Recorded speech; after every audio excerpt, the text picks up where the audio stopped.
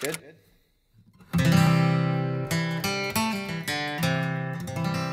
Welcome back to the Midweek Worship Connection. I once heard a story about a little girl who went with her mother to the market. Now, while she was looking around, she saw a bead necklace with a $2 price tag on it. And she had exactly $2 in her pocket, so she bought the necklace.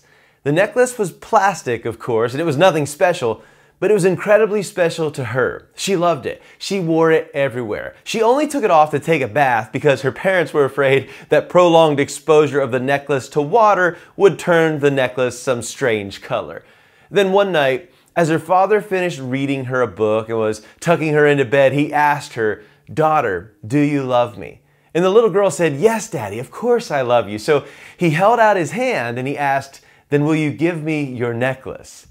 Now the little girl could not believe what she had heard. "No, Daddy, anything but that. You can have my bears or my books or any other piece of jewelry, but not my bead necklace. It's very special to me." Okay, the father gave her a hug and a kiss and he said goodnight. And the next night, as her father finished reading her a book and was tucking her into bed, he asked, "Daughter, do you love me?" The little girl said, "Yes, Daddy, of course I love you." So he held out his hand again and asked, "Then will you give me your necklace?" Shocked to hear her father ask for the necklace again, the little girl replied, "Daddy, I have told you that you can have anything of mine that you want, but not this necklace. It's so special to me." "Okay," the father said, gave her a hug and a kiss and said goodnight. Then on the third night, the father went into his daughter's room, planning to read her a book and tuck her into bed. However, when he entered his daughter's room, she was sitting on the edge of her bed crying and clinging to her prized bead necklace in her hand.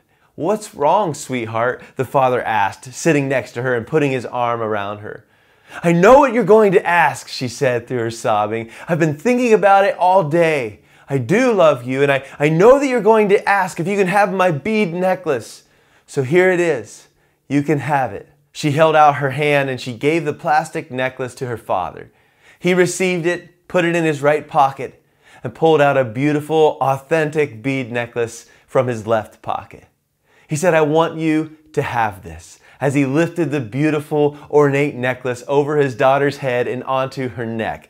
The little girl was lost for words. She took the heavy, dazzling necklace into her hands and looked up at her father. I don't understand," she said. And the father spoke softly, "I know how much that plastic necklace meant to you, but I wanted to give you something better, something that would last. Still, I couldn't give you what was best until you had willingly let go of what you had."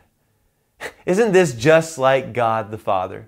He has a plan and a purpose for our lives. He wants to prosper us and not to harm us. We are His workmanship, created for good works, which He has prepared in advance for us to do.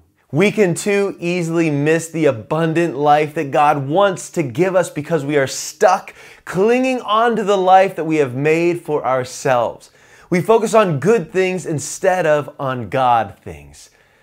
As He was preparing to make His final journey to Jerusalem, where He would ultimately be betrayed, arrested, falsely accused, beaten, and crucified, Jesus told His disciples, "If anyone would come after me, let him deny himself and take up his cross and follow me. For whoever would save his life will lose it, but whoever loses his life for my sake will find it." Matthew 16, verses 24 through 25. May we take these words from the Lord Jesus to heart. Like the little girl in the story I told earlier, may we be willing to prove our love to the Father by willingly giving up anything He is asking us to lay down, including our own lives. And may we, like the little girl in the story, find that the Father is willing to give us so much more than we could ever dream or hope for. God is good. Trust Him today with all that you have. He wants to give you so much more. Hey, this is Jeff Polen and family, and we would love for you to come and hang out with us on Saturday, October 16 at Fairlawn Mennonite Church in Apple Creek, Ohio for the Jeff Polen Music Ministry Banquet. We were not able to have the banquet last year because of the pandemic, but we did create a virtual banquet that you can actually still go back and watch on YouTube or on the website at www.jeffpolenmusic.com. It was a lot of fun, and thank you to those who tuned in to watch it, but it was not the same as having a real-life, in-person banquet. This year, we will once again have delicious food from Kidder and Town & Country, and we will be sharing brand new songs from my upcoming solo album, We Are Loved. I will also be talking about the 4 different aspects of the Jeff Polen Music Ministry, sharing an inspirational message that God has laid on my heart for the evening, and providing a practical opportunity for you to partner with us in the awesome privilege of pointing others to Jesus Christ, who is the source of all truth, love, life, and good. That is our passion and our purpose, and in the process, we don't want to miss Him for ourselves. So come join us on Saturday, October 16th. The banquet is completely free to attend, but we would love it if you would RSVP on the website at www.jeffpolenmusic.com/RSVP.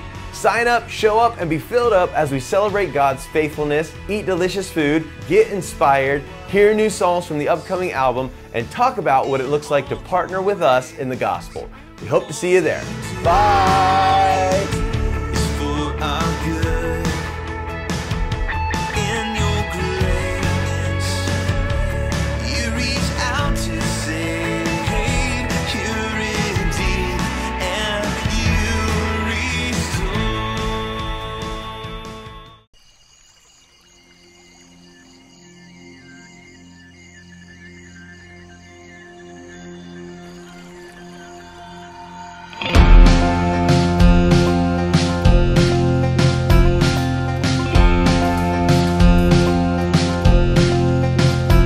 Walking through the great unknown, how your morning sun brings hope, a hope that is rising, daily unfailing. And when I'm blinded by the lights, I'm reminded by your light, your hope that keeps rising, it's daily unfailing.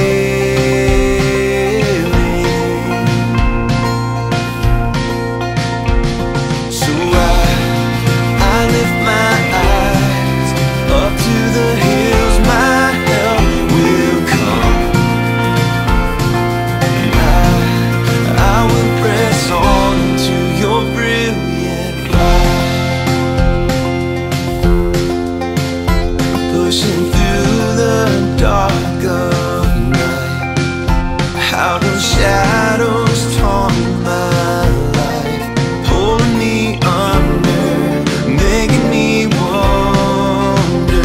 Still, you're holding